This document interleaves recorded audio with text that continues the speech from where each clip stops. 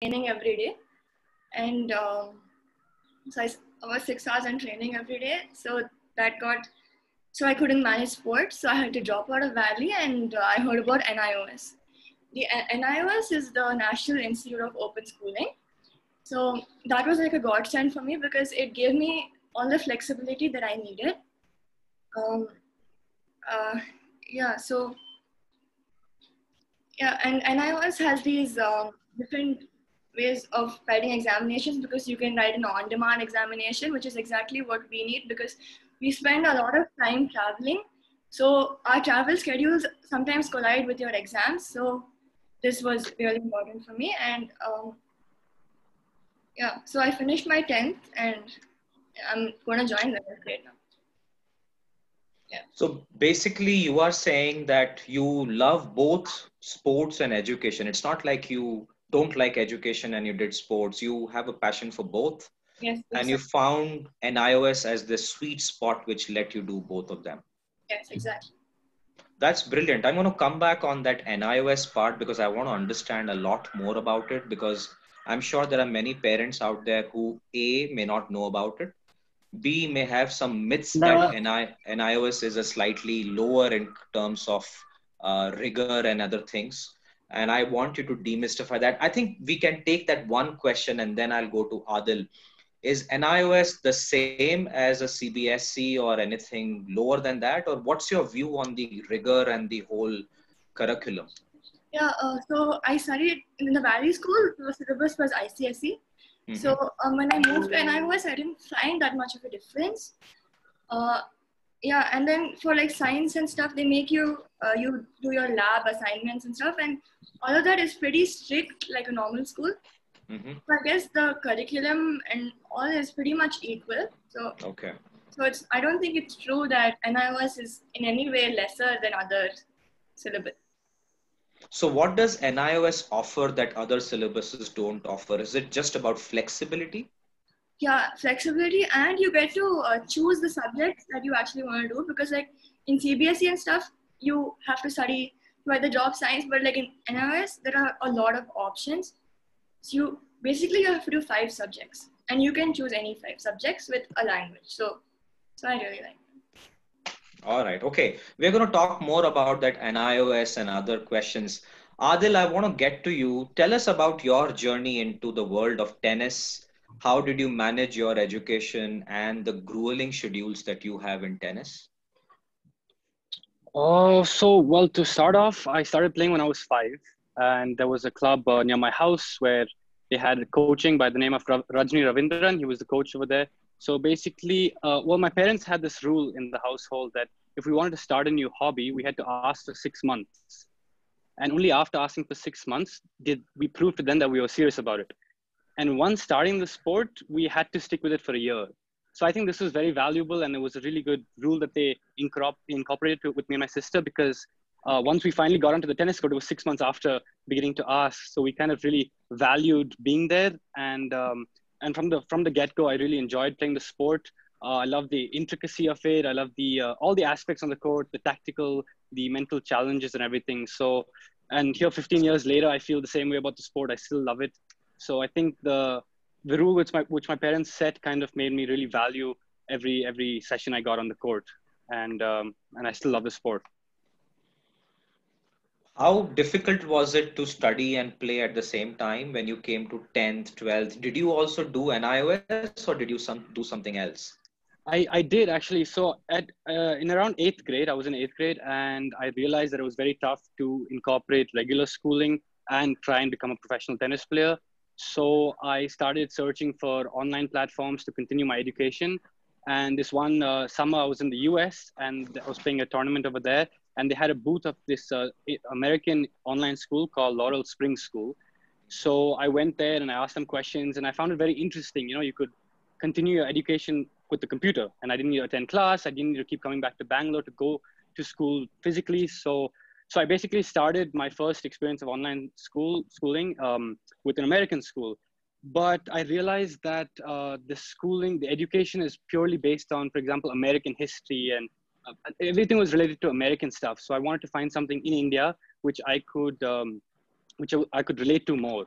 And that's when I discovered NIOS. And my parents and I put in a lot of thought before joining NIOS. We wanted to, explore all options, and we realized that this open school was in fact the best option, mainly by realizing that the quality of education was not being hindered in any way by not having the attendance. There was no real requirement, and that was really important for me, so I could travel around the world. There was the flexibility to choose subjects, as Kriti also already mentioned. So I didn't, for example, have to take science and maths subjects, which I didn't really enjoy, and I knew I wasn't going to take up medicine in the next coming years. I wanted to pursue sports as a career. So I chose my own subjects. I got to choose stuff like psychology, economics, business, which I really enjoyed. The flexibility of exams. They have the system called the on-demand examinations. So a month and a half or 2 months before the exam, you can actually choose to write your exam, which means you can study for one exam for 2 months, write your exam, and then continue, basically fly back from wherever you are back to wherever you're studying NIOS from to take the exam and then head out again. So it wasn't like I had like these specific dates where I had to oblige to the university, and I had to keep coming based on their demands. I could choose my own schedule. So that helped a lot with the flexibility part.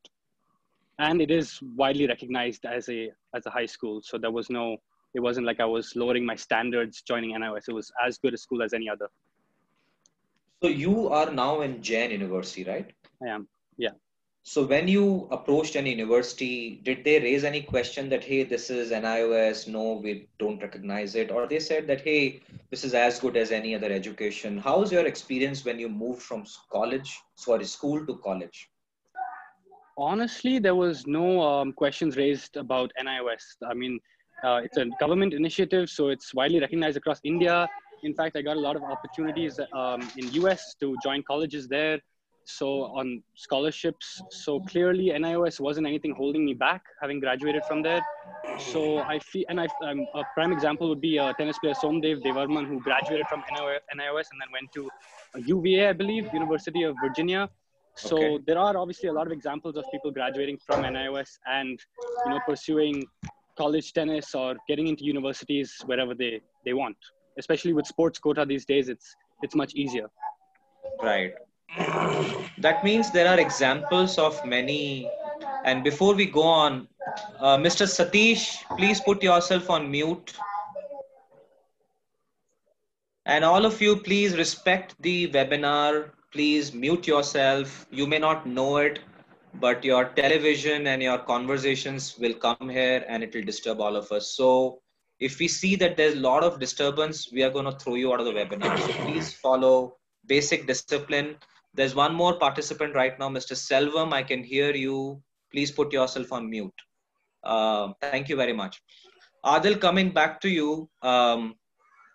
You know many more people who are now in colleges and have done NIOS and they were admitted without any problems. That means this particular stream of education is as recognized as anybody else. Am I correct in that assessment? It is, yes, definitely. All right. Now, a question to you, Adil, and then I'll come to you, Vijay. How intense is sports? Could you give us an insight on the intensity of a sports training because of which you then need to make a decision? Like how many hours would you play in a week? So roughly, I'd say between 25 to 30 hours a week is what you're investing into the sport if you want to pursue it as a career. So you're obviously spending majority of your hours in a day on the tennis court, on the gym, or on the track, wherever you're called to work. But I think, yes, it is very demanding to professional tennis or any sports to go professional. And yeah, there are a lot of sacrifices that need to be made. I'm sure it definitely wasn't an easy decision for me. Like, oh yes, I want to go pro. Obviously, I had to think about it, look at all my options. And then I decided, I really want it. There's a lot of desire, passion, which there needs to be inside of you, intrinsic. So I think the demand for the sport is very, very difficult. And it's not an easy decision, of course. Yeah. Kriti, how about you? How many hours do you put in a week? I put in about 5 hours a day. So like he said, 25. Wow. 5, that's intense. 5 hours a day. That's like almost like going to another school. Exactly. That's true, yeah. Stay in school. Wow, that's very intense. So basically you're working double hard. You've got to then balance a 5-hour grueling daily career and sometimes a 5-hour grueling education. Yeah. It's not just the being on the court, the being in the gym. There's also the nutrition. They're getting Yeah. plenty of sleep, rest, all of that incorporates into the number of hours you're putting into the sport. So, Wow. yeah. Fascinating. Brilliant. Okay. This is where I want to bring Vijay in. Vijay, give us a worldview about sports management, careers in sports, and then we'll bring it down to many pertinent questions because you have experienced a lot of challenges that parents throw at you because you used to run a tennis academy. So talk to us about all those issues and demystify them for us. Thanks, Rakesh. Thanks for this webinar. And I see about 100 participants. Thanks to each one of them. Such a welcome break from the virus updates for sure. So sport in general, I was listening to Kriti and Adil. I think most parents, if I want to start, it's about first identifying, like Kriti said, you see some early signs of interest as a hobby. It obviously starts there. Adil also was talking about a 6-month rule. That was interesting to hear. And then you figure out whether the school has a sports program or an academy in the neighborhood that you want to enroll. And you actually, at that point of time, I would say, you don't even know what they are good at, right? It's just a physical activity to get them going. And then you build your skills and you carry on. So at that point, I think from a parent view, me as a parent also, you're like so focused on will your child, like this activity? Will they go on to do well? And that's all there is to it. There is nothing about if I get into this academy, I'll become a world number one in 10 years. There's nothing like that, right? So that's the first thing, and the view is clearly on the child and as they grow. And it's the same as going to a school. I always say it's like going to a school and where you're going from kindergarten all the way up to 10th grade or 12th grade. It's the same thing that's happening. You're picking up different skills in sport now. What usually happens is I think parents think that in general, just from my experience, they think that that's the heart of sport itself. Of course, their child is playing sport. Like if I want to put it, athlete, of course, if there's a stadium and everything, athlete is in the center of it and everyone knows that and is the most popular person there. But I think the sports industry is way, way bigger than all that, right? I mean, for the child to first go to the academy, you need infrastructure first, right? And like Kriti was saying, there was a coach that actually taught and she got interested in badminton as opposed to a different sport. So there is infra, there's a coach. Adil talked about nutritionists. There are physiotherapists. There are a lot of people working behind the scenes for that one child to excel or one child to enjoy the activity and things like that. Even bigger views, if you go beyond the academy, you start to, I'm saying if you go professional like Kriti and Adil have gone, then you start getting into events, competition, you start traveling, state, national, international, you start to see a wider piece. Now, all those need, again, you can imagine the number of jobs linked to that level. If you want to host an event, right? I mean, it needs from an event manager to sponsorship to journalism to media to, I mean, so there's another world out there beyond. So when you're amateur and I would say when you're professional, so the whole, yeah, thanks for that slide, Rakesh. So that's sort of, and this is a very small view that I put. I'm sure there are a lot more to it. But in general, the 4 tracks would probably be infrastructure, training, competition events, and media. And each one is an ocean by itself in terms of, the breadth and width of what's there. Would you like to talk about 1 or 2 examples that are connected to this slide? Because this is a fascinating slide. And demystify for parents out there on the various choices they could have their child go through. Yeah. So as I put it there, while I was thinking through, so it's visible versus not visible.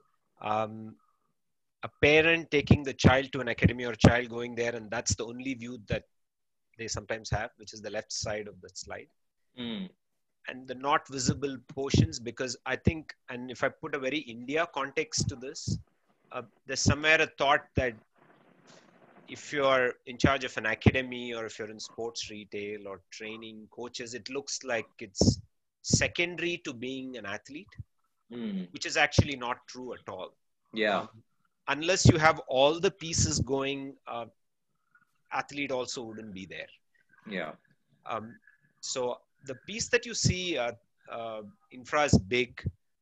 The training and competition events are, Rakesh, I think would be huge, because the training is literally, if Adil and Kriti today are competing at this level, I think they'll be able to roll out names of the number of people who worked with them to ensure where they are at today. And the same when that training is put into practice, when they go to a competition, when they give their names, everything is ready for them to go and play their match, right? And when that match is on schedule and they go there, for that, the number of people who work behind the scenes for it to make it happen. And the final piece is the media, which is the outlet to all of this. What are the basic issues of parents? Like, why are parents so hesitant in letting their children go into a full-time sports careers? I'm sure you have some very interesting anecdotes to share as well. Yeah, Rakesh, when I used to run the academy, I used to get, especially Bangalore, I'm saying, being an IT hub. So there would be questions like, if my son becomes a tennis player, instead of being a software engineer, what's going to happen, right? So there was no answer, because that at that point of time, the child was 8 years old. So I did not know the prediction of the child becoming a software engineer too. But so those kind of stuff, you can't compare. My always thought thing is you can't compare. And like Kriti and Adil said, the key message here is they had this interest or something that they were, drawn to that activity and sport to start with. And like Adil specifically talked about, when the going gets tough, it's not just the on-court training and all that, all things have to fall in place. I guess at that time, it's going to really test their motivation and passion for doing that. Whether, sometimes you got to drag yourself to making it happen that day, right? And we all face it. You as a teacher, you may not have the best day to teach, but you still do it. But eventually, sport is like any other activity, I would say. A doctor currently now in the healthcare crisis, I think needs to do the same, right? So those are some of the things. I think the questions are always linked to comparison. Can I take sport versus can I become doctor, lawyer, engineer? And I'm an engineer myself. I've done my engineering, and I've returned back to sport. So you can't, pick one and say you have a formula for 10 or 15, 20 years that all those things are going to happen. You got to figure it out, right? So that's what I mean. No, I think at some point of time, as a parent myself, a parent's mind sometimes becomes a very binary calculator. It's either a 0 or a 1, and there's nothing beyond that. And the second thing is that making choices can become very hard.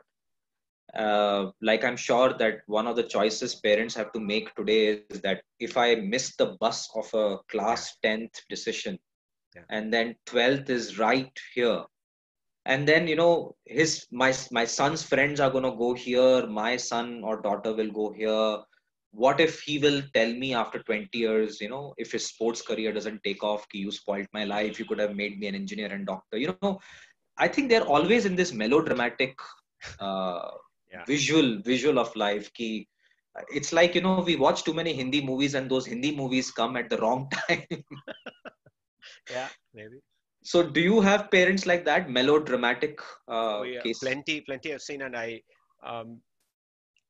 think, my view of the next generation, we're discussing Adil and Kriti generation, right? So I'm saying in my time, I'm saying late 80s, when I wanted to pursue, I don't think it was such a easy choice. It felt like a massive risk.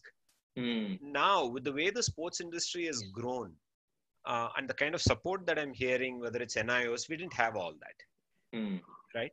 And I recall when you asked this, I recall this. So when I got into engineering, and then I find out that my seniors in college were Anil Kumble and Chetan Babur, and then I figured, oh, actually they were playing for the country and they were actually doing pretty good in academics as well. Wow. So when I used to see that, all that I heard in my neighborhood, in my family, and all that seemed like it was a myth Hmm. until you actually saw people do it. And then I've spoken to all these guys, and I think they would say they were only doing two things, like Adil saying. They were either they went for their practice, they went to college, and they managed their time, and they just reasonably did well. So the other point I would like to make to parents here is, it's a myth that if you don't play sport, then you're going to crack the top 10 academic exam. It's not true either. Yeah. You could be watching movies instead of playing Yeah. and whiling away time. So it's not it doesn't, like you said, it doesn't stack up like that. Yeah, absolutely. I think that's a very good point you bring up. I'm going to now switch the tracks to again Kriti and Adil. One of the things is parents. The second thing is society, friends, and then there is this peer pressure. So, Kriti, when you made your choice that this is it, badminton, and I'm sure your parents would have supported you, did you have this peer pressure ki "Arey yaar, don't do this, combine both"? How did you manage that, or you were very sorted that hey, I'm not going to bother too much about what others think and I'll just keep going at this path? Talk us about this issue of peer pressure in teens, because I find it a lot in my learners and my students. And one of the reasons I'm doing this webinar is to really bring up this topic of teens managing peer pressure. So your views on that? Yeah, so I haven't really experienced much of this because I've had a really supportive uh, system around me, and Mm-hmm. I feel I'm very very lucky to have that. Mm-hmm. As both my parents are international sports persons, so they know what an athlete goes through, and so they're with me every step of the way. So I haven't really experienced that. Yeah, so I think Okay. Adil might answer this better. Okay, sure. Adil, your views? Yeah, I can be heard now. So yeah, I think peer pressure plays a pretty big role today because a lot of kids in school will be like, "Are you crazy? You're missing so many classes. Why are you traveling 20 weeks of the year to play tennis? Like, what is this tennis thing even?" Not a lot of people know that professional sports is in fact like a doable option or a career which they look into very seriously. So, and honestly, I think it's not just the kids who feel this; it's the parents as well. Other parents will come up to them and say, "Oh, why did you let your son or your daughter go to live in Europe or live in America for tennis? And why did he drop out of school? Like, of, for any sport, and the same reason." So I think that if one is comfortable with the decision they've made, if they have a close net group of like a family or friends who support their decision and they have like support around them, I think it makes it a lot easier. And they basically, at the end of the day, you need to be free when you're out there competing. You can't have all these things holding you back, but you will Mm. obviously face some negativity. But as long as you're sure about what the path that you've chosen and your parents are and your friends are, then you're okay. There will always be some people who do not exactly understand what it is that you're trying to achieve. Okay. And talk to us about this, this myth that I have seen that I mean, there is this strange episode that has happened with me that Vijay and I were talking. There is a acquaintance of mine, and their question to me when I was doing this webinar was that, you know, this whole sport industry is a very narrow industry, and Vijay has demystified that there is a big mountain of careers out there. But when you're an athlete, you're always stereotyped that okay, you will become the next Federer, or you'll become the next Sania Mirza, and oh, you haven't become the next Sania Mirza, so then when is it going to happen? Does this bother you? Does this pressure come on you, or you have figured out how to deal with it? Kriti Yeah, first, and then yeah, Adil, you sure, sure. next. Yeah, so I think every time I feel that way, I go back to why I started playing badminton and why, like, because I play badminton because I enjoy the sport. Hmm. Nothing else matters to me. Like people say what they want to, but I love the sport and that's why I'm playing it. Yeah, I love that. I mean, sadly, this doesn't happen in engineering. That if somebody becomes an engineer, they don't say you'll become Bill Gates. But only when you take these alternate careers, and I hate the word alternate, people have these unrealistic expectations that on day one, ki ab to ye Sania Mirza hi banegi. And sometimes I have to tell the parents and the people that I meet that, hey, I'm glad, Kriti, you said that it's about the joy of playing the sport that you bother more rather than the accolades and the media love that you get after that. Brilliant. Adil, your views? Yeah, no, definitely the joy and the love of playing the sport should drive you. But I think at the end of the day, it boils down to persistence, because only if you keep persisting in the sport can you show those people who put the pressure on you and who said nasty things about you and why you've chosen this path, is you Mm, can actually show them that all your work paid off. In my experience, I could say 3 years ago, I moved to Spain. I got a really nice opportunity to train at the Rafa Nadal Academy, which is a big chance for me, big mhm, opportunity. There was a lot of media coverage, a lot of people talking about it, people thinking, okay, like putting a lot of expectations on me. And mhm, naturally, I put a lot of expectations on myself. Being mhm, there, world class facilities, great infrastructure, amazing coaches, getting to practice with the best in the world. This was all like a dream come true.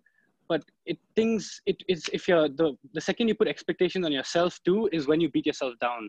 Other people will mm, keep having their views and opinions on how your life should go and your path, which way you're headed, but the people around you should keep you grounded. The people around you should know when you're stepping out of line. And personally, I feel that when you're confident, when you're secure about what it is that you're doing, you love the sport, you're chasing after that goal, then nothing else should bother you. So whether you win, whether you lose, it's always you're on that path, you're persisting, and you're constantly pushing through every obstacle to reach there. And at some point you will if you keep persisting. So okay. So, Vijay, your views on this issue, that how does this whole expectation setting, because parents and society have this expectation when you choose sports that you have to be like number one.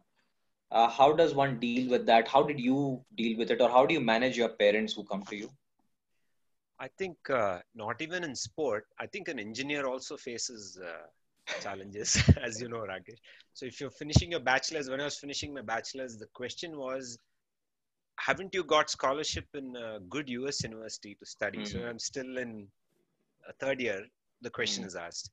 And by the time, so if you get scholarship, let's say 75%, the question is, couldn't you get 100% scholarship? So yeah, mm, the point is there is no end to, you could be in your own profession and then the path is being questioned by others. I mm. guess this stems clearly from, I think, fear of failure for anything. Right. Um, and the point I want to make is the next generation. When I'm hearing Adil and Kriti, I'm just thinking at their age, I don't even think I could even get to the point of convincing my own parents, let alone Mm, others, right? mm. On saying that this is what I love to do and this is what I'll pursue and things like that. Yeah. And their generation, I think, will have a lot more. And it's not just sports industry that's opened up. The economy, as you know, is huge. Mm, Uh, they may even be having 3, 4 careers in their lifetime, different mm, ones. mm, When you see so many engineers who have turned and become entrepreneurs, or somebody quit their field, that may even become a norm for them. So mm. then this first phase of putting in up to age 35 actually being in sport, and they may be able to draw a lot of lessons from that which will be even more useful when they Yeah. grow further, right? So the quick point is, it's not like my dad worked for Canara Bank. He got in and got out 40 years later, one company, one public sector. There's nothing like that for them anyway. Mm. So I think, I'm unable to see a risk for their generation with sport. Yeah. Yeah. I think you bring an interesting point that when you are in the playing side, the slide that you showed us, there is this finite time, right? That Yeah, you have a age defined career on the field.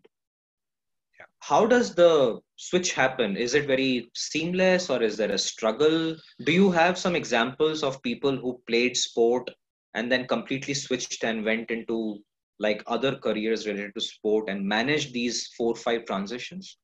Several, Rakesh. I think also there's on that athlete segment itself. There's also it's an unnecessary pressure. I think Adil has repeatedly talked about it, the expectations. Uh, I think a parent is kept this deadline as 10th standard even when the kid has started playing. Um, so before 10th grade, if the kid has achieved top 10 rank, and then they're like, okay, now he's on the right path, right? But then so many players who have not had great track record in juniors, that is in under 18, have gone on to do really well in the senior circuit also. So there's actually no need to pull the plug there saying I tried till 10th. He's not a prodigy, so I will go back to studies. Right. That is one. The second is if you've invested that far, and now that I hear you can study in parallel and get your degree, and it's only about a college degree, actually, if you really think about it. It's about pursuing your sport. At 10th and 12th, it looks like you don't have too much time and you have to study for exams. What I've seen is the actual opposite. When you get into college, maybe Adil can talk about this. Once you get into the first and second year of bachelor's, you actually have time. You could go for practice because you're done with entrance exams, you're done, and you're still 18 years old. And you've started your bachelor's. So the point is you could give your sport a full chance, that is go all the way and see where you land up. That is, you have to check how fulfilling the potential, I would say, right? And if you're not cut out to become, the world top 50, so what? You've been a professional and you've got a college degree. And then there are several examples of people who have actually gone into any of those, the right side of the slide that I showed.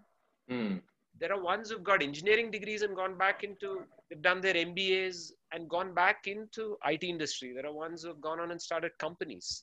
There are ones who, if their passion is even higher in sport, have gone on to open their academies and become coaches. Right. So again, it's about thinking a little wider. And I think it's a myth again. And I think this is one thing that I want all of you to remember, whoever is listening, and this is recorded and we'll put it up on our website, that please understand that there is no binary here. I think you can do both. Education is extremely important regardless of whether you're in sports or not. And sports is extremely important regardless of whether you're in education or not. And I think the key point Vijay, Adil and Kriti are making is that you can do both and excel and do a good job. And I think there are many examples that will help you. Now, there are certain choices and balancing acts that have to be made. And that's where the parents and the systems and the options that are there in our country have to come in. I'm going to ask one last question to all of you and request all of you out there to type your questions on the chat. I will facilitate. I'll pick up the questions which we have not covered. We have time for another 20 minutes or so. So here's a question for all of you. Kriti, and then Adil, and then over to Vijay. Have you thought about your career span for the next 10 years, 15 years, 20 years? Just a milestone, if not a clarity, but have you thought about how you will shape your career in the future? Yeah, so I plan to play the sport for as long as I want to. So I think I will play until I'm like 28, 27, 28. And most probably stop then, because and then like I'm studying, so I know I'm doing something that I can do after I finish playing. So yeah, I haven't really. Okay. Are there any one or two tips or messages or suggestions you want to give to teenagers out there or parents out there? What should they do if they're really into sports but are cringing to take that decision? I think you can like try it out, and like basically if you give your 100%, follow your heart and follow your passion, basically the satisfaction will always be there, because if you know you've given your 110%, there's nothing more you can do, right? Excellent. Yeah, absolutely. I agree with you. Adil, your views? Yeah, so I think there's the big the myth, or as what they say is that with sports there's high risk and high reward. right? So you take this big risk, you drop out of school, as they say, and you try and pursue a career in sports, and you might or might not make it, and nothing is really guaranteed in life. But I think parents and teenagers out there and kids who want to pursue a career in sports but are hesitant because they don't want to affect their education anyway, should know that through sports, through traveling the world, experiencing different cultures, food, people, all of that, you're getting as good an education as you can possibly get. I think you mature so much more while traveling the world that it's not really you're sacrificing your education for the sport. You are getting an education while pursuing a sport. So if parents and kids change their perspective a little bit, I think that Indian sports or sports in general, people could get impacted way more, and they could realize that they can combine their sports and their education, and parents can be a bit more free, knowing that their kid is out there pursuing their dream in sports and getting an education and growing, maturing at the same time. Brilliant. Excellent. Vijay, your views? I mean, I second what Adil said. I would go one step further, and it's already been done these days. Just like English, physics, math, I think sports just needs to be a subject every child needs to study. And then if it's there, and we already have like the PT periods and all that in school, but only a small percentage of schools and institutions actually implement it well. If you do that, like Adil said, at the elite level, travel itself is education. But even at the grassroots, when you're learning, and there's so many things that sport teaches you, which a classroom doesn't. Life skills of resilience, how to take failure, stuff like that. And if more actually play, then I think the ones who go on to again take that seriously will not look like a risk. I mean, everybody studied science and maths, so engineering wasn't a risk. So similarly, if everybody plays and then somebody takes up sport, it won't be a risk too. That's true. That's true. And I'm told that there are some very good courses in India if somebody wants to pursue sports, right? That you could do physical education as a proper subject in 10th, 11th, and 12th. Absolutely. And there are colleges out there where you can study physical education. Would you name one or two of them, Vijay? Yeah, plenty of them. Like NIS, National Institute of Sport, you have BPED, MPED degrees for physical education. Okay. Each of the sports federations, if you select a particular sport, tennis, table tennis, they have the state federations which have coaching certification programs. Right. And you have level 1 up to, level 7 you could go up to. Yeah. And, interestingly, when I teach in Mysore, the sports management courses, just as a point, in the postgraduate class, I see more engineers who've come back and actually picking up this degree and they want to get back into the sports industry. Each one who has actually been at a university level player or somebody who did not, pursue has come back, and now you actually have certificate programs which allow you to do that. Yeah. Fair enough. No, I think I one of the things that I think we are doing in these webinars is to also request all parents and teenagers to stop looking at education as these 18 years of education that we are so fixated on.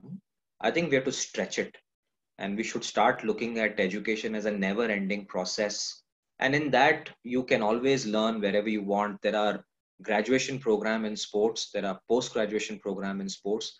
There are sports PhDs, and Vijay, you are doing a PhD, right? Yes. And it's on sports and something to do with the whole element of sports. Would you give a sentence or two on your PhD topic? So this is about the implementation of the national sports policy on the similar subject that I spoke about. We're trying to make sure that it's examined in a way that sport as a subject is mandated at every institution at the grassroots level. Fascinating. And I think it's a beautiful world with the whole sudden push into many sports in India. There's kabaddi, there is kho-kho, there is the usual IPL and cricket, there's hockey, there's a women's team coming up.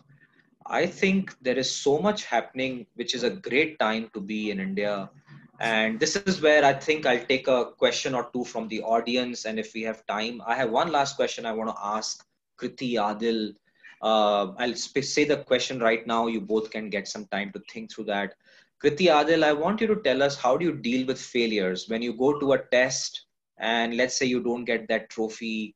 How do you come to normal? Because this is a big problem I've seen in the world that I live in.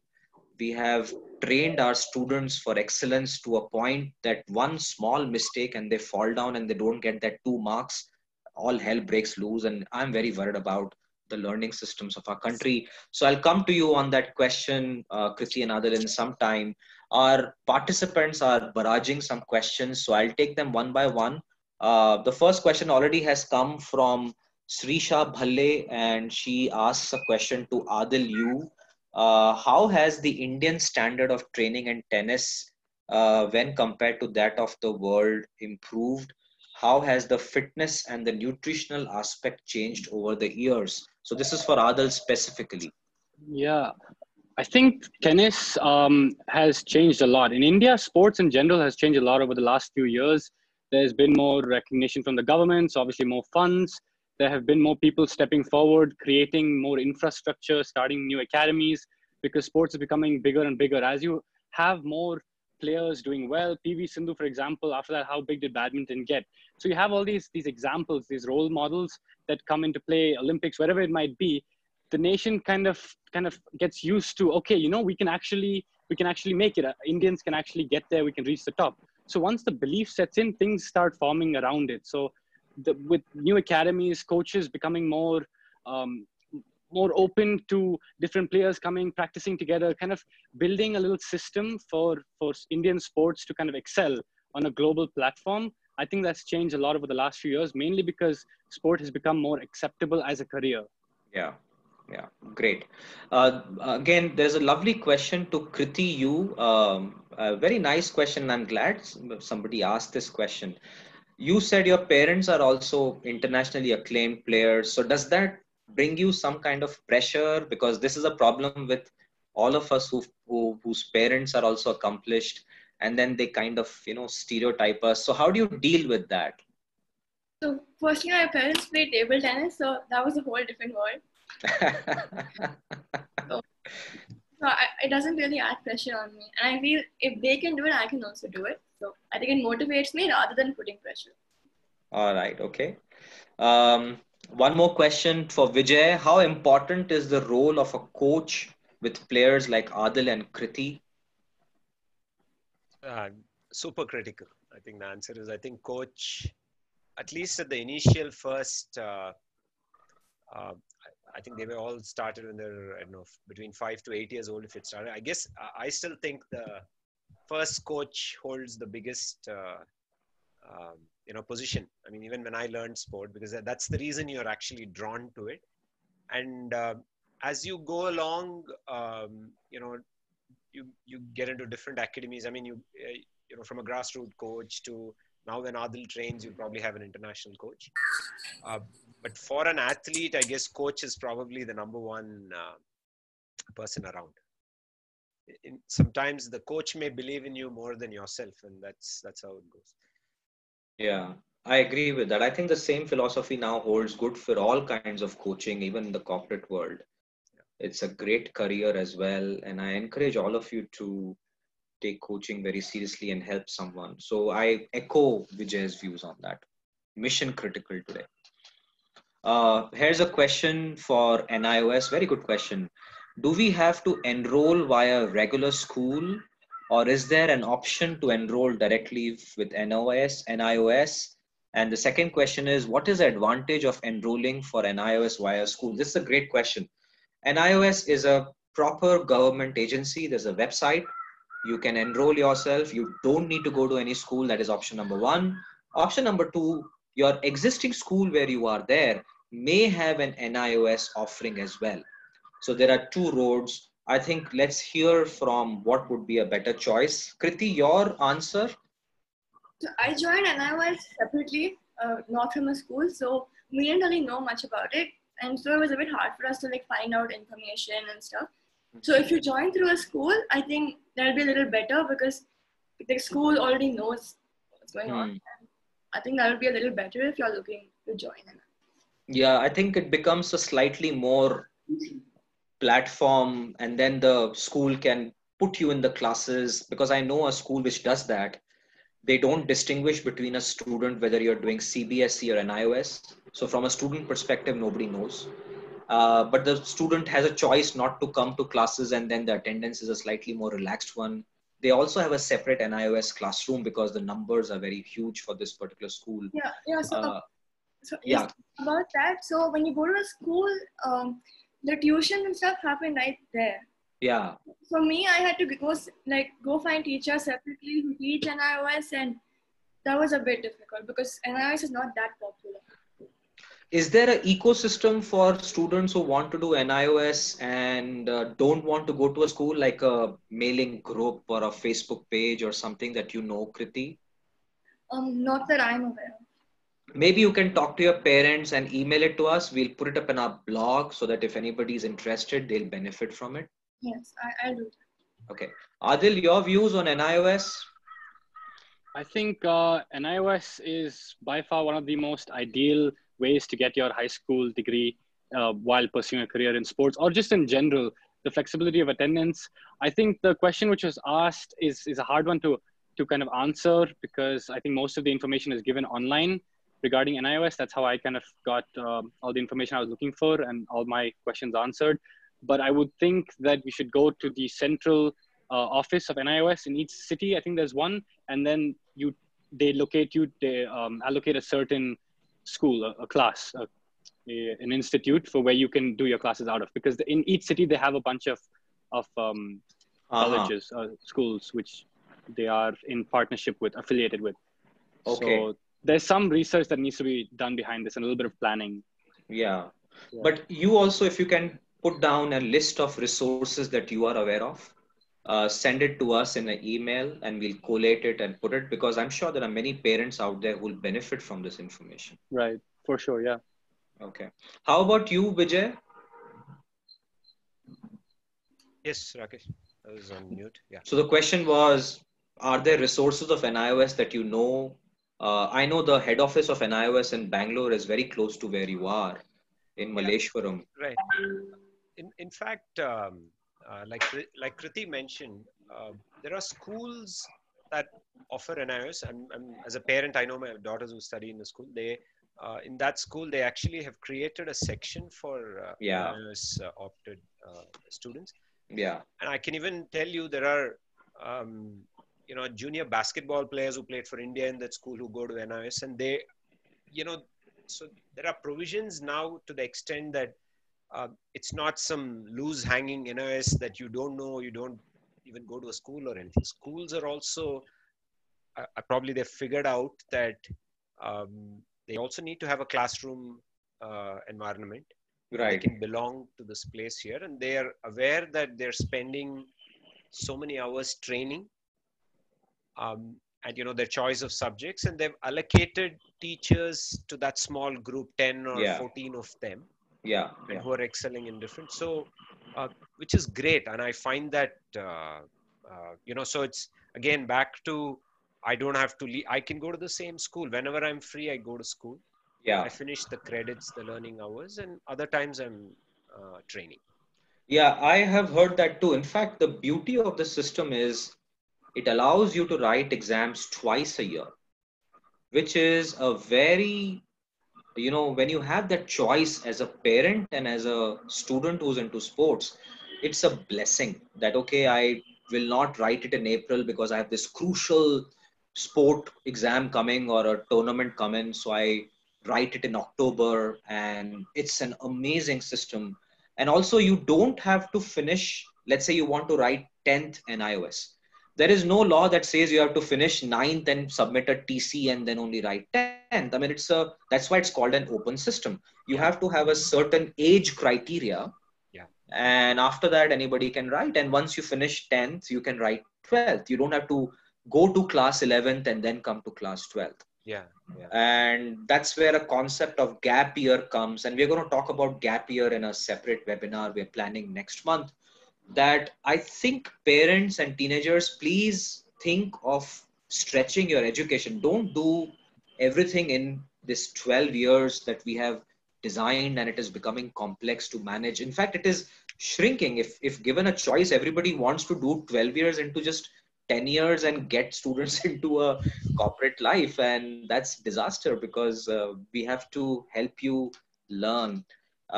So on that note, here is one more question, very interesting question that has come, that let's say a sports person doesn't want to do NIOS. He wants to do CBSE, ICSE, or whatever. Do you think that these boards can postpone the exams for them? Because that's the question that has come. He says that there has been a case where CBSE has postponed the exam for two amazing national level players. So your views, Kriti, will that ever happen, that the government board waits for a sportsman to write exam? I guess it could happen in the future. I mean, Okay. I don't really have an opinion on that. Not that you know of right now. No. Okay. Adil, you? I'm not really sure about the whole CBSE postponing exams. Obviously, I have no experience in that, but I do know that NIOS does have the 2-year option. You can take 12th over 2 years, Yeah. and do on-demand exams. So I would assume that that's a slightly better option. And NIOS is equivalent to CBSE, CSE, IASSE, one of the other ones. So that is good. Yeah. But Yeah, but here the question is, I want to do CBSE and I want to tell the Prime Minister of India that please hold on the exams for a few days. I have a tournament to go. Why don't you yeah, call the sports secretary, and I'm sure they'll postpone it. Do you think that day will come, Adil?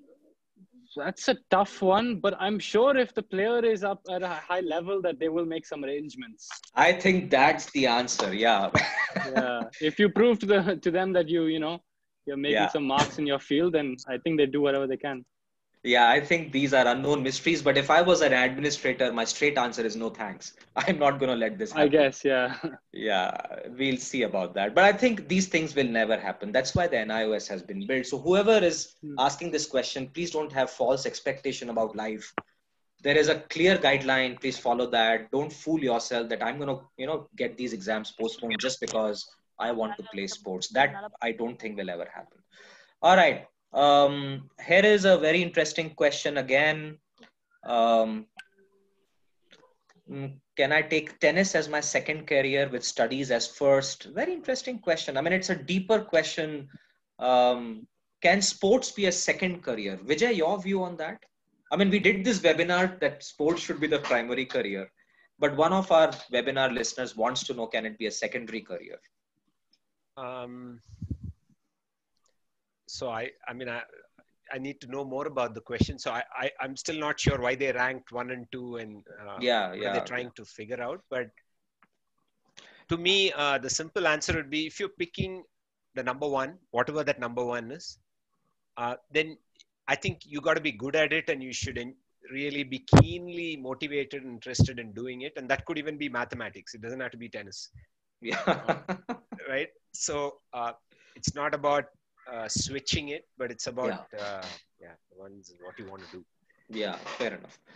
One more interesting question. How does one decide which sport to follow in case the child is good at more than one? That's a great question.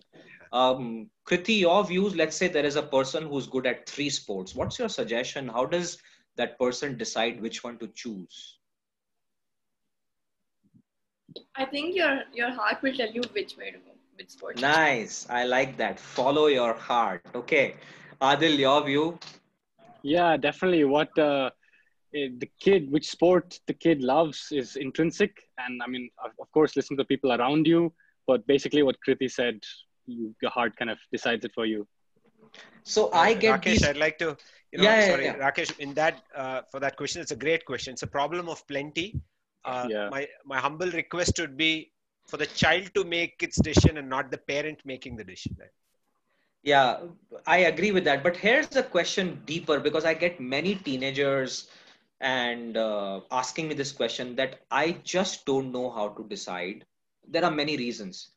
It could be lack of proper information. It could be fear of missing out, many more issues. So is there any yardstick? Is it like flipping a coin, Kriti and Adil and Vijay? What would you do? Let's say you love 3 sports and your heart doesn't tell you what to do. Then what will you do?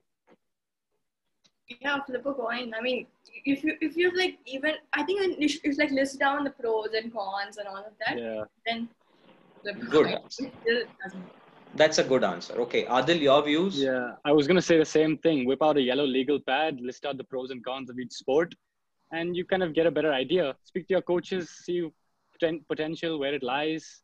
Look at the future, the next couple of years, what opportunities you have around you, the Yeah, area, the financial requirements, all of that, to make yeah. a combined collective decision with your family.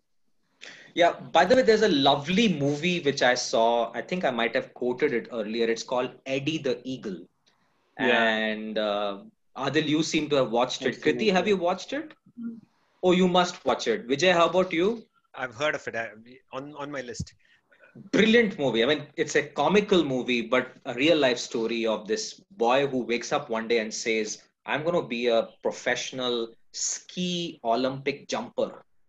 And in UK, there is no one who has ever participated in that game. So he becomes the first person to even qualify and goes to this place where the practice has to happen, breaks every bone of his body when he does the first jump. He's never jumped in his life, but he goes and tries and breaks every bone and doesn't stop. And it's a hilarious movie, but such a feel good movie. And that movie kind of brings to this question that how did he decide Olympic ski jumping? I mean, where did this come from? And sometimes the answer is nobody has an idea. You just wake up with a gut feel and go on and try it. And that's how the life happens. And Rakesh, on that multi-sport, a point I want to make is there is also a myth that, for example, let's take like a Nadal, or let's take Mm, Leander Pace in tennis, right? There's a myth mm, that tennis was his first sport from the beginning, and it actually wasn't.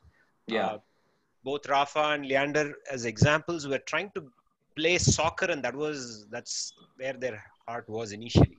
right, right. And much later, for various reasons, uh, so the point is, if you're good in two or three sports, actually the underlying basic skills, athletic skills, would be very high.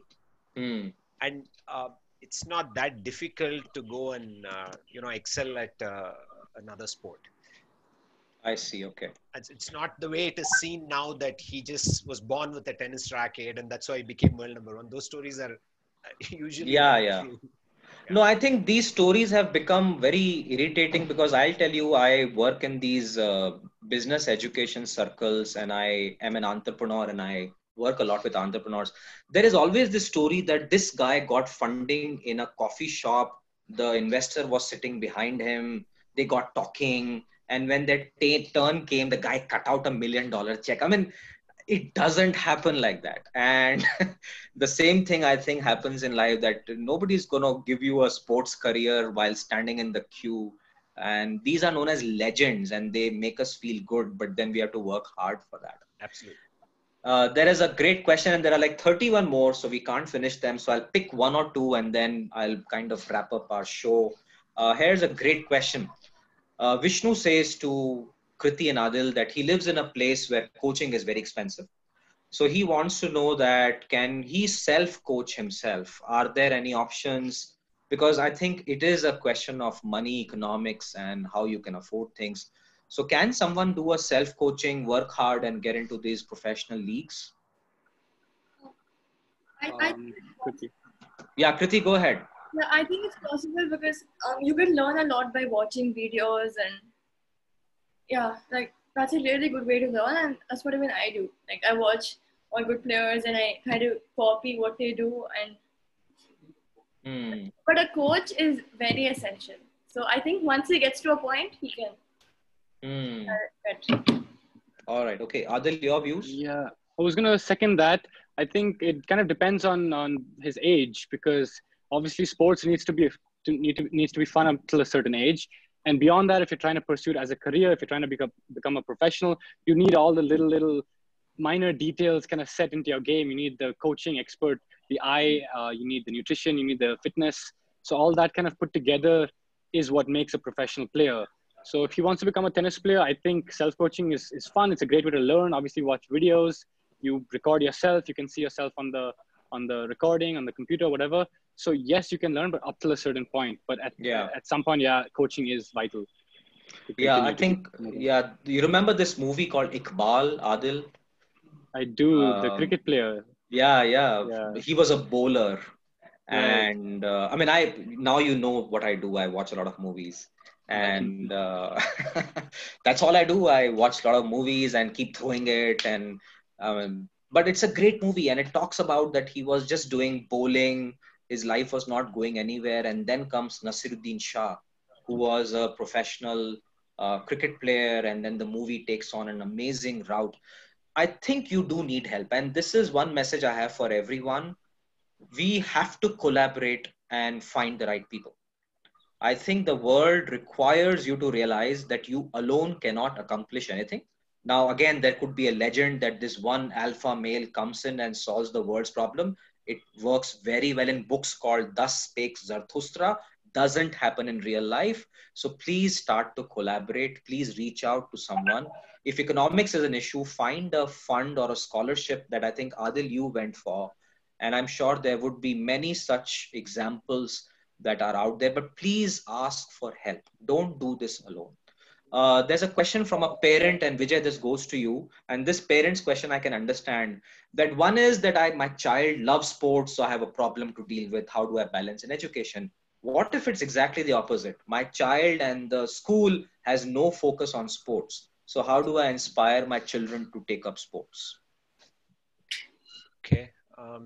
Yeah, it happens, but school is you need school support, in my view, closer to when you're playing more tournaments and you're going competitive, because you maybe want to apply for leave to travel to the event and all that. At the early stage, you can always go to the nearby academy evenings, weekends, and you can still pursue sport at the amateur level, that you don't need any help from school. Yeah. Only after you get to a point, then you probably need school support. I think I understand the root of his problem. See, I as a child was a very sluggish, lazy bum, and I'd never liked sports. So there are people like me, and for a parent, it can be quite a nightmare if you're, and especially today in the lockdown where you are holed up with a cell phone and iPad, and you are putting on weight, and obesity and other things are a big problem because the diet is also very heavy these days. Any tips to push children to play, minus the lockdown? Is that for me, Rakesh? Yeah. To you, Vijay. Yeah, neighborhood. So usually I'm just giving my experience. In cities like Bangalore and most metros, you have small places around where you can actually enroll yourself in. Yeah. It's indoor, outdoor sport. Yeah, I think to me, those are the nurseries of. That's where you go and figure out. And I think the parent and the child learn. Adil's point of 6 months, that testing hobby, when you like that place, you like the coach, you got friends out there, and you don't want to miss a class. Those things emerge, right? Yeah. Makes sense. So I think you got to keep it around. I think the first academy, I always say, should be within a couple of kilometers around your house, wherever, and figure out. And then you can, then you'll have the motivation to go farther and farther. Makes sense. We'll take one last question. And again, there are 34 more. So it's pouring in. Today has been an amazing webinar. I don't want to stop. Lataish says, is diet important? How much does it contribute to success? Do we need to have a separate dietitian? Kriti, your view, followed by Adil. Yeah, so a dietitian is very important because each person is different, and each person's needs are different, and you can't come up with it on your own. So help from another person is really important, and the diet plays a very important role in your game because it helps a lot in recovery, and recovery is very, very important. I agree. Adil, your views? Well said. Yeah, diet is definitely very important. And as Kriti said, every athlete, every player, every person is different with their blood type, with the sugar levels, everything. So generally a nutritionist would take a blood test, see what you're deficient in, which vitamins, which minerals, and then give you a diet plan based on that. And I feel like that's extremely important because you can maximize your when you're on court, you know exactly what to drink, how much water, how much sports drink, a banana, a date, whatever works for you. So you kind of find out what works for you, and then you give yourself the best chance to have the highest energy levels and to feel good on court. At the end of the day, it all boils down to trying to give yourself the best possible chance at having energy throughout a 3-hour match, for example. And it also helps you, especially when you're a kid, to kind of to grow, to maximize your growth. I met a nutritionist by the name of Ryan Fernando in Bangalore when I was, I think, around 11, 12. And at the time, I was roughly around 5 foot. And working with him for about 2 years, I grew pretty much a foot. My dad is 6 feet tall. My mom is about 5'1", and I'm 6'3". And we kind of credit that mainly because of the nutrition that I was open to nutrition from a young age, and he really helped me maximize my growth during the growing years of my childhood. Makes sense. One last question, and we have many questions, but we have answered majority of them. This one is for Vijay. There is a myth that if you really wanted to be a professional sports, India is not the place. You have to go abroad. Is this true anymore, or is it a myth? I don't. I wouldn't like to believe that. Each athlete, like I put up in that slide, I think everyone starts small, starts local, and then they go on. Yeah. I'm not sure if the question is related to, of course, when you get a collegiate in US and Europe, you actually, like US has a NCAA, and they have managed to integrate sport along with your bachelor's degree and things like that in almost every university. At that point of undergrad and post-graduation, it may look like that's more favorable. But at the initial years on, I don't see much of a difference. Yeah, no, I think there are a lot of questions from everyone below. Like a parent is saying, my child is showing interest, but I need a proper channel to get the coaching. So Vijay, can you also help me put together 2 or 3 resources? Sure. Which we'll put up in these blog, and there are many more questions. I think the common questions I see coming is, I have a child who's interested. I'm happy to put them in sports, but I don't know the process. What is the right starting point? Right. Second is, you just now demystified that you just don't have to go to an American institution. Adil is studying in Jain University in Bangalore, and he's doing fine. And I'm sure Adil, would you agree with that? That India has enough opportunities for sports today as compared to what it was many years ago? Definitely, India has come up a huge amount. I mean, there's definitely a lot more opportunities here in India. However, I feel at a higher level, you need to play a lot more international tournaments. And unless India starts hosting more in international tournaments, it's going to be a little difficult to stay, national and make it at a high level. So at the end of the day, you do need to travel abroad, get that experience, exposure, and then, find your way from there. Okay. I mean, there was this amazing question, and we'll end with this. How are you guys managing in the lockdown? I mean, you are all sports people. Kriti, what are you doing to keep yourself sane? So I'm doing my fitness, which is all I can do right now. So basically, I have a lot of time. So I'm trying to do things that I couldn't do before. Nice. Yeah. So and basically, I want to, by the end of this lockdown, I don't want to look back and say, oh, I didn't do anything. Very I'm good. keep myself fit. Very good. How about you, Adil? Well, definitely same thing. I'm doing my fitness, a lot of things which I wouldn't be able to do while I'm on tour, traveling around the world. Obviously hitting some balls against the wall, somebody's dropping, feeding, I'm hitting, whatever we can do, hustling it. And I am volunteering to kind of help the underprivileged people who are not getting their food because they're daily wage workers and stuff. So I would like to, hopefully encourage other people who are watching this to do their bit in their area, because a lot of people are suffering during these times. So if they can also step out of their comfort zone and go and help these people, I think they would really appreciate it. Excellent message. Very, very well said. Appreciate it. Vijay, how about you? I try and eat less because I don't go out. So keep a watch on calories. But otherwise, I see it as an opportunity. I was reading today to the participants as well. In today's Deccan Herald, there was an article which talks about badminton players are using this time perfectly to go back and finish up some studies, a few other things that they wanted to do and that they can do, online courses and things like that.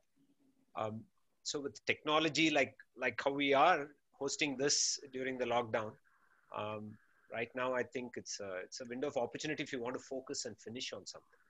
Yeah, I echo that. And with that, I'd like to summarize our entire webinar. We could go on, but I know everybody has time and priorities, including my guests, Kriti, Adil, and Vijay. Thank you for giving me such an amazing insight and so much of your valuable time, not just today, but for the last 8, 9 days, we are working together on this. To both your parents as well, Kriti and Adil, to support us behind the scenes, I'd really like to thank them. And Vijay, to you for guiding this entire webinar in the right shape with your expertise and experience. Thank you. Um, I think the summary of what I'm hearing from all of you is that sports, like any other career, whether scientific or humanities or philosophical, is an amazing career. And it should be treated in the same respect as anything else without sacrificing and saying that this is not education. It is education. Absolutely. Now, once you decide that it is education, you have to work harder, like how Kriti, Adil, and I'm sure Vijay, you would be doing it. It is double the effort, like any other passion that you have. You've got to clock in hours and hours and go with the joy of playing the sport, like how all of you mentioned very clearly. And iOS serves as a great option. Now, if you are a parent who has reservations, then make your choices. Then you don't, play sports and don't push your child to play sports. Then you guide them towards academics. Now, it doesn't mean you can't do CBSC or IB and IGCSE and sports. It's possible, but it just puts a lot of pressure on your child. And Adil, Kriti, and all their friends, and including Vijay, who works with a lot of teens and players, NIS is a lovely option, and you can get any admission in the world like I would have done, Vijay would have done, and you would have done. Give it a shot, and please go to the website. And we will talk more about this and iOS, because I also know that we have performing artists who are doing an iOS. We have many amazing careers coming out, just because there are many students who are saying that, hey, I don't want to just sit and mug and memorize and write an exam. I might as well do a great career in nature, environment, sport, and also finish my 10th and 12th. And if I was a teen today, I probably would have jumped on that option. Please see if it works for you. And the last is, this also is a new industry as compared to what it was in India. So it requires effort from all of us. Vijay has sent an amazing slide. We'll put that up in our blog. And there are many questions that are coming in that we will summarize. The recording of this webinar will be available to you in the next 3, 4 days on our website, some.education. And my colleagues, Avantika, Ruben, thank you so much for organizing it. Vijay, Adil, Kriti, thank you once again. And Thanks. thanks to your parents as well. And have a wonderful, safe, indoor next 2 weeks. Let's hope on 3rd May things become better. But doesn't mean that you all go out into malls again. Please practice social distancing for the next few months, because we all have to work together to keep us safe. So thank you very much. Good night, everyone. God bless. Having Thank you. Thank you very much. Bye bye. See ya. Bye bye.